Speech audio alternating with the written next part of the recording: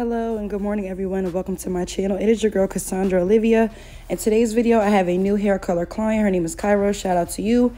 So we did a consultation about a week and a half prior to her appointment, and then I booked her for a coloring service. So this is her first hair color that I'm doing, and I believe it was her first hair color ever, but don't quote me. But anyway, let's get straight into the video. So you guys know from watching previous hair color videos, I like to set up prior to my clients coming in. So that entails me having everything ready before the client comes in. If you guys want to know how to do that, please see other hair color videos. I just didn't add it in this one because this one was pretty long and I was trying to get it down. But every client always has towels, 2 towels that are color proof, a cape, as well as a backwards bib. I like to make sure that I cover my floor so that way I don't get hair color on my nice light floors, as well as seat covers. And then I make sure I have gloves, capes, bowls, brushes, etc. Okay. So today's color, we're going in and we're going to do a multi-dimensional fall color, which is going to be some browns with copper. The copper is going to be the main color and the brown is going to be the low light. So I'm just going in with her base color now. She is about a natural level 1/2, so keep that in mind. So I am going in with a 6.8 CH with a 30 volume for her ends and her mid shaft, and then for her roots I'm going to do the same formula, except for I'm going to replace the 30 volume with the 20 volume. So you see me mixing that here, and then I'm also adding Olaplex. If you want to see the exact measurements, please feel free to zoom in or look at the scale, so that way you know exactly how much I'm using. And I typically do this throughout the whole process. So whenever I have to remix for the ends, I'm going to do the same thing, mixing it just like how you guys saw. So I'm just going in, starting about 1 inch away from the root, not even 1 inch, maybe 1/4 inch away from the root. And I'm just going to apply this mixture with the 30 volume all around. And I'm just making sure that I thoroughly saturate the hair. So in total, this application time from start to finish took me 28 minutes. But of course, I sped that up so that way you guys aren't bored to death. But I just like to take my time and make sure that I'm taking smaller sections and I'm making sure that everything is thoroughly saturated.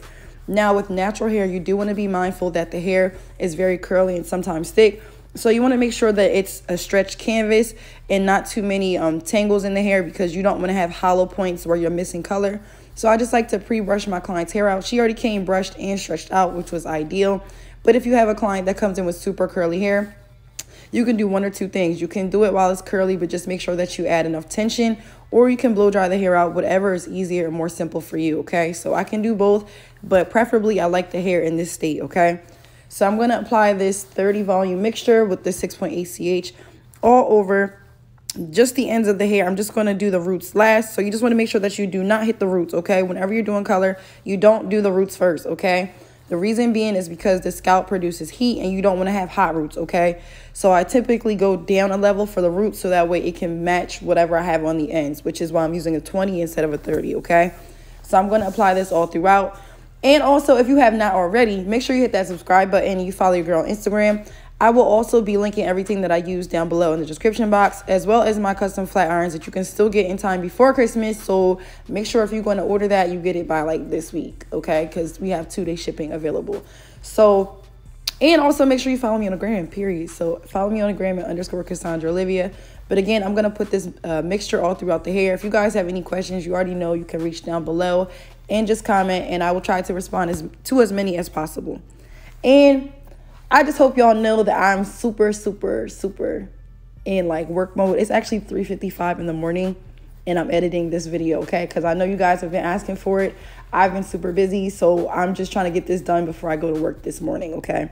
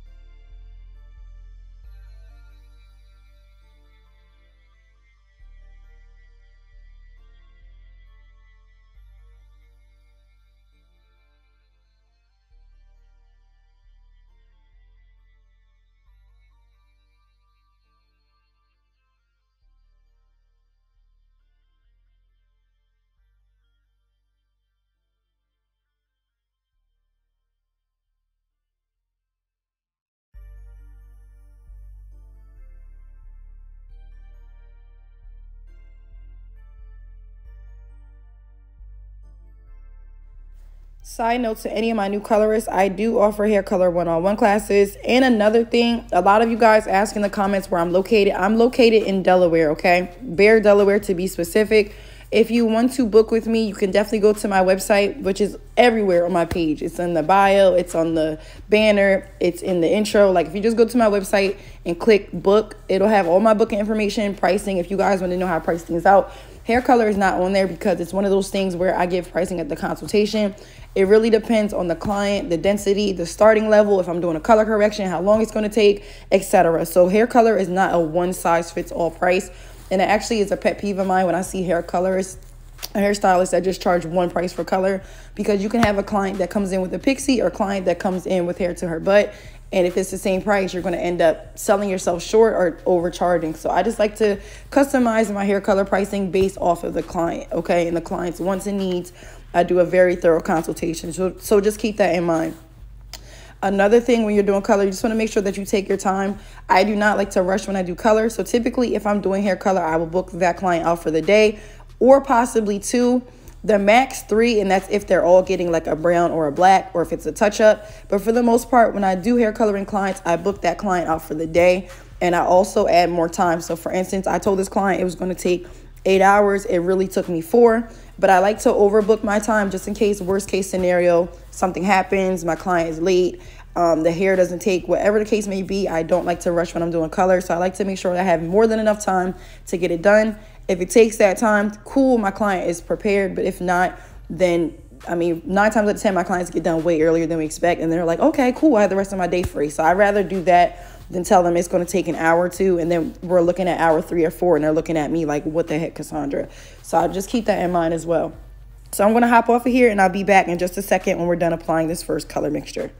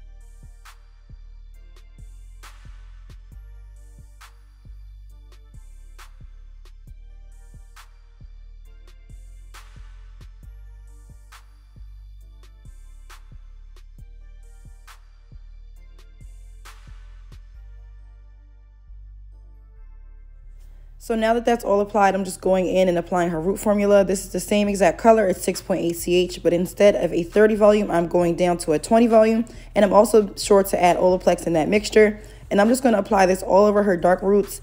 And then after I'm done, I am going to wrap her hair in saran wrap and put a shower cap on it just to make sure that we get an adequate lift.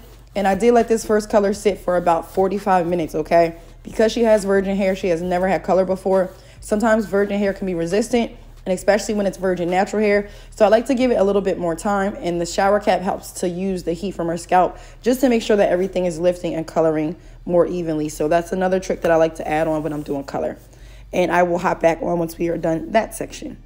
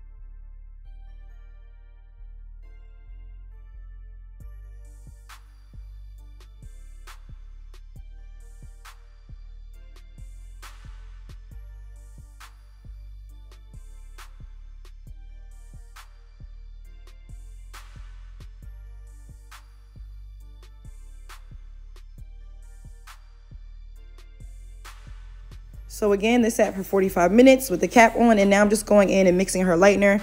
You can pause this just to see how much powder I use. I use the Schwarzkopf Blondie brand, and then I'm just going in with the Schwarzkopf Developer. I believe this is a 20 volume.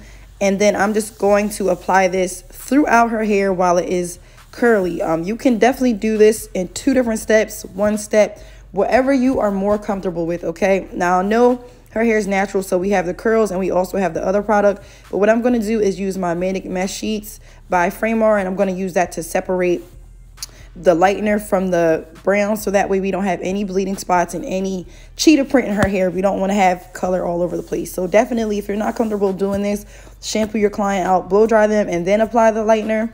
Because I do this all the time, I like to just do what works for me and my client. So I'm just going in, I'm weaving out some highlights, and then I'm adding some thorough saturation of this lightener, so that way I can make sure that we get a nice lift and we have those nice pops of copper that my client wants. Her biggest concern was that she wasn't going to be able to see the color. So just her watching this process and seeing me in the mirror, she kind of was weary in the beginning because it was just taking a while. But with color, you just have to trust the process, okay? So it's looking a little iffy here.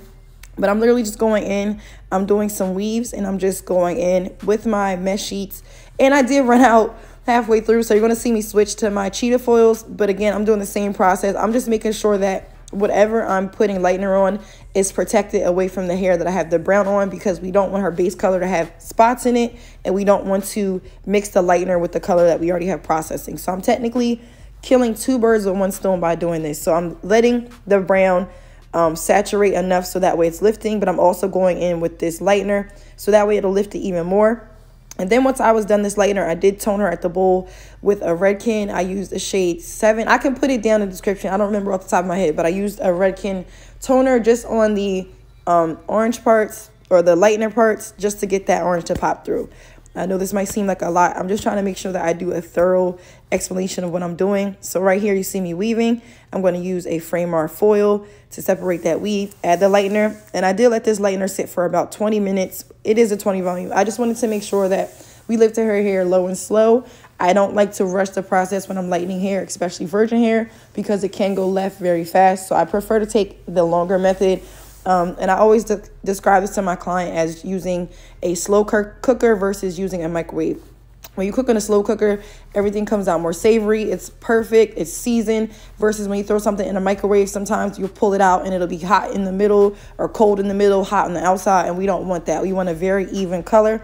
So that's why I do the steps that I'm doing. And I hope this helps somebody out there, and I'm just not ranting for no reason. So I'm going to finish applying this all over. We're almost done. I did shampoo her at the bowl. I didn't realize that my phone died. I do record all my videos on my iPhone. I know that sounds crazy. A lot of people think I use fancy devices. I do not. I record everything on my iPhone, 10s Max to be specific, and I also edit on my iPhone. So my phone died halfway through and I didn't realize, but I did tone her at the bowl with this copper color, and this is what went over the lightener. So now she's all rinsed out. We did her Olaplex treatment at the shampoo bowl. I'm just going in with Olaplex number 6, and I'm putting this all throughout her hair just to keep it healthy. I like to use Olaplex from start to finish within this process, and then I'm just going to go ahead and blow dry her out. I didn't put the whole blow dry in because this is a very long video and I didn't want to bore you guys to death. But I just want to show you guys how this color looks. We did opt for a darker root. She wanted her roots to look pretty natural, so we did color her all over, but we didn't go too far up just because when her hair grows out, she wants to be able to rock it a couple different ways. So this is just how the color is looking so far. And I am going to go in with my custom Cassandra flat irons. Make sure you check out the discount code. It is YTCast10. I always put it in the description as well. So that way you can get a discount when you order your irons from me. And I also have a how to build your clientele course in the description as well. So if you guys are interested in being booked and busy all 2022, then invest in yourself. The course is only $50. I mean, why not? So I'm just pressing her out. Then once I'm done, I'm just going to bend her ends. I didn't have to trim anything because she had just had her hair trimmed about a couple weeks prior to coming to me. She did mention that her scalp does get a little dry, so we're just making sure that we are into hair care. I am applying some Miracle Drops just to help with any dryness and irritation. And then I'm going to add in the very final clips of me just bumping her ends and then us recording her after we are done. Thank you guys so much for watching. Thank you guys so much for listening. It is now 4 o'clock in the morning, so I'm so happy that I got this done. I'm getting ready to go back to sleep and then wake up by 6:30 to get the kids on the bus, and then after that go straight to work. So I hope you guys appreciate the time that it takes for me to do this, and I love each and every one of you. Don't forget to hit that subscribe button. Follow your girl on the gram. Comment down below if you're going to recreate this. And if you do recreate it, please tag me and send me a video on Instagram. I appreciate every single last one of my subscribers and followers and supporters. And I hope everybody has a wonderful and productive day. And I will see you in the next video. Bye.